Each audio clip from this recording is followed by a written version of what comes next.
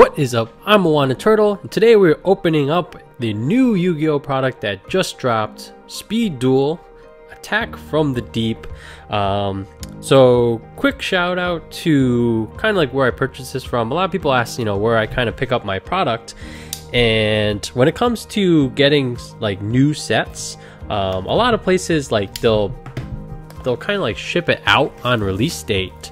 But this place, which is an eBay store called Sports and More, I'll put a link in the description below. I highly recommend them. They're one of the few ones that will actually get you the product. So actually, at the time of filming this is the day before release, and the video will come out on the day of release. But yeah, not many vendors can manage to do that, and not that I don't think the Sportsmore will always manage to accomplish that. But this is the only one that has, whereas most other ones, again, they kind of send it out on release date, and then you have to wait the time shipping. So definitely the best way to do it is from your local game store, your LGS, to pick up the newest products to get it on release day. But when it comes to, if you're trying to figure out online vendors, which ones to go, link down below for Sports & More's eBay store. They usually have some kind of flash sale for all the new sets. You can kind of like pre-order stuff, and you'll get it really in a really timely fashion. So that's one of the go-tos for buying product online. So just for anyone that wasn't aware of that, or you're looking for a new way to obtain, especially I think they're particularly good at pre-orders. They have really good prices, and then even like after the fact, they're still very competitive. All right, so we are doing the new set, Attack from the Deep. Not too crazy about Speed Duel. I like the idea. Waiting for the format, the game to still continue to evolve before I go too deep into, go too hard into this, the sets. Let's see what we have. We have Fusion Recovery. So what is this? The card target from the graveyard and one monster graveyard. Oh, that's kind of cool. Ready for interest. This card, I drew this card in a different set not too long ago, because I kept commenting he was like a barrel. Mystic Elf, that's a very classic from starter deck Yugi, I believe. Ooh, Dust Tornado. This is Pharaoh Servant card, I believe. Basically, it's a trap card that is kind of like Mystical Space Everyone. It's very similar, actually, just a trap. Basically gets rid of it, and this is actually one of the better cards. So one thing about these Speed Duel packs, I'm assuming it's the same as the Marine Lost Souls, that you're not even guaranteed a rare, let alone a holo. So that's a very cool pickup right there, right off the bat. Very solid pull. And yeah, as always, guys, show some love. We're opening this on release day. Actually, technically, we're opening it before release day. But actually, maybe I'll try to see if I can get this video out tonight. But yeah, show some love. Hit that like button down below, and if you're not already subscribed, definitely hit that sub button as well. We do a lot of Yu-Gi-Oh content as well as Pokemon, occasionally Magic the Gathering as well. So let's say we have a Pyramid of Wonders. So this is what I mean, that this is not a rare. This is just a common. And so each pack does not guarantee a rare, let alone a foil. So yes, Sports and More, very, very reliable, very good. They kind of have like flash sales, which is kind of like, oh, you can buy it, pre-order it for a very good price, but they almost always sell out. So just in case you're not aware, Robbing Zombie. Is this what I think it is? If another monster deflects battle damage, send top card. No, I think there was an even better one in like Metal Raiders. It's called like Robin Goblin or something like that, where if you do damage, I think you made a discard a card from your hand, which was insane. You kind of compare that. I think that's what the card did, and it was pretty interesting. You could combine that with like the things that could always attack directly, and it's really powerful. All right, we got another Robin Zombie, X Raider, classic 1700, I think. Yep. And then Magical Undertaker. Not familiar with this card. Flip, you can target one level 4 monster or lower monster in your graveyard, special summon that target. Huh, that's not bad. And then Big Wave, Small Wave. Not familiar with that. Destroy all face-up water monsters. What? Ooh, wow. Okay, so I wonder if this could opens up. I'm not familiar with all the water types, but it's just like destroy all the waters. Just destroy your own, and that's fine. But then you play some really big ones as opposed to like having to tribute summon them. That's a pretty interesting card. I feel like the Speed Duel, I wonder if they wanted to reset kind of like the mechanics, where things are just kind of like in a way out of hand in the normal Speed Duel, in the normal traditional Yu-Gi-Oh. This was always a cool card. If you play Umi, or Legendary C, I think it's called, this guy becomes no tribute. He gets like 2250 and he can't be targeted and stuff like that. Alright. Yeah, hopefully I'm hoping that this set starts to raise the... Man, I feel like a lot of times the last card from our last pack is the first card in the next pack. Let's see if that continues. Alright, we have Legendary Swordsman, Legendary Fisherman, Sonic Duck, here's a familiar, 1700 again, Mask of the Accursed, this is a classic card. Basically, it kind of like takes your opponent's creature out of the game and inflicts 500 damage to the controller, and your opponent is basically left to tribute it. And here is this this is an ultra rare Sonic Bird. I think this tutors up something up. When this card is normal, flip something, add one ritual spell. Nice. There's a couple of cards. I think something of Send You 1,000 Hands is like the ritual part. So there we go. We have a ultra rare. Yeah, very happy with that. Man, I feel like it's crazy. Like they, I don't know, maybe like 15 years later, they like reprint the cards as the same exact card for a different game, but you can only in order to play this new game, you have to use these new cards. It's interesting concept. Kind of, if Speed Duel becomes successful, it's pretty sneaky on Konami, pretty ingenious too if they manage to get this to work. But I think because of that, there will always be like a ceiling as far as how expensive these cards will get. Although maybe that's also, actually, to be honest, maybe that's a good thing. So that there is a way to play Yu-Gi-Oh! For very cheap. You know, you don't have to worry about pulling all these expensive cards. Alright, here we go. We have a skill card. How do I explain skill cards if you're not already familiar? Essentially, okay, so last time we pulled Slushy, and this time Slushy is the second card. Maybe this set is just really small.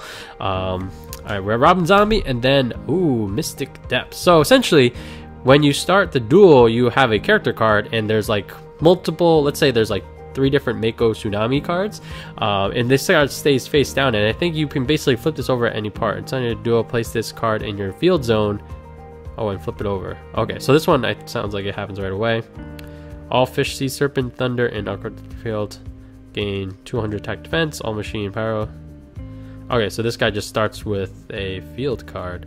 But some of them, the way I understand it, is you can basically activate it at any point. So it's kind of like, at one point Yu-Gi-Oh kind of had like, you chose like a creature for your character card, and then you could kind of activate its effect. I feel like it's very similar to that, but it's not necessarily a creature. Actually, more than often than not, it's not a creature.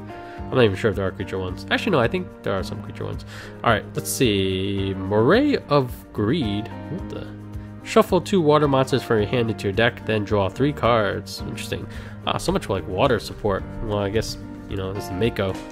Although, I'm guessing there's like Kaiba stuff. I want some Kaiba stuff. Kaiba is probably my favorite character. Alright, Mystical Elf. You know, pulling so many dupes.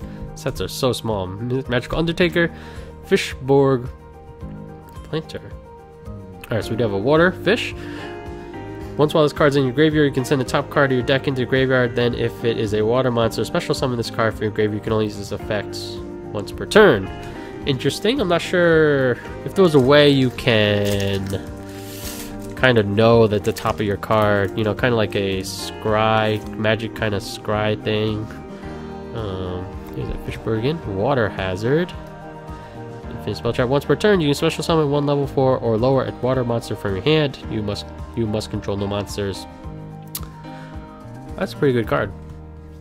Great White, 4-star, and then a Umi. There we go.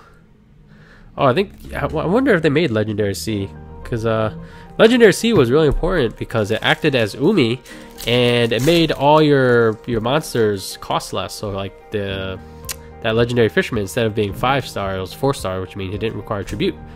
Oh, that was a lot of water cards. And then Theban Nightmare, gain 1500 attack while there are no cards in your hand nor in your spell trap zone. That's pretty strong, but having no cards in your hand or no cards on the field, it's not a very attractive idea. Playing on top of the deck, and then if there's some kind of removal, and then you're really in a bad spot. but interesting card. There he is again. Man, I feel like we keep getting, like, it comes in waves. Like, oh, here's that card. Then you pull multiple. Sinister Serpent. It looks like Serpent Geh.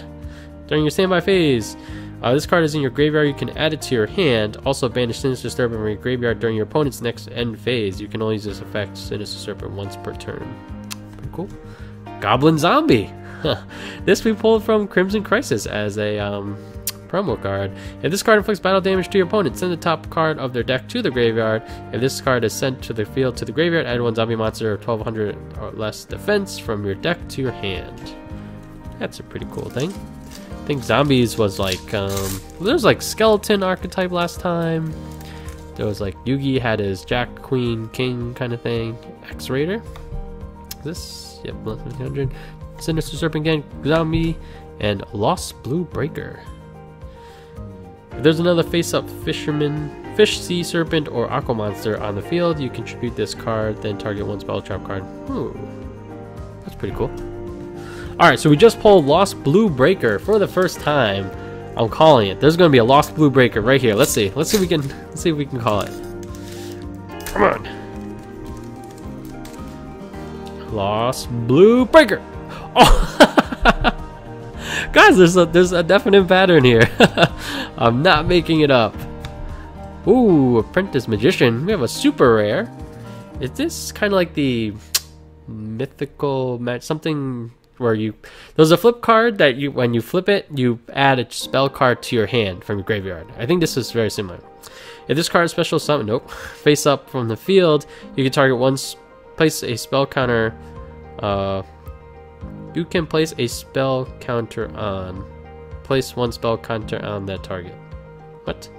If this card is special summon, oh, target one face-up card on the field that you can place a spell counter. Alright. Place one spell counter on the target. If this card is destroyed by battle, you can special summon one level 2 or lower spellcaster monster for your deck in face-down position. Oh, okay, so I feel like this is supposed to draw that card out. That charge counter was very confusing now. But another foil. I'm really happy about that. Okay, so the foils definitely can't be on the top, so I guess we can't predict it, but man, there is a definite pattern going on, and I guess it's okay for like the commons. It's like, who cares? I mean, we all basically have every card. Arcane Barrier, that's a new one. Each time a face-up spellcaster on the monster on the field is destroyed, place one spell counter on this card. Okay, Apprentice Magician can work with that. Max 4, you can send this card and one face-up spellcaster you control to the graveyard. Draw one card for each spellcaster. Okay. Ooh, here is another Ultra. Ooh, okay. Here's another Ultra. I saw that the camera just kind of went out. Levia Dragon Daedalus. Let's see. How many stars is that? 7? So I think it's still 5, 6, 7. I think it's 2. You can send one face-up Umi you control the graveyard, destroy all other cards on the field.